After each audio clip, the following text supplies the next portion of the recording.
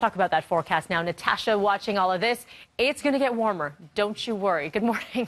Warmer than what it is out there right now. Yes, it is a little bit chilly. It's brisk and it's a little fresh, though, and very comfortable for those without air conditioning, right? So you're feeling that nice breeze out there. A little bit of really light shower activity here just out through Muskoka. That's going to come to an end in a couple of hours. So the current temperature, it doesn't look bad, right? 13 to 16 degrees.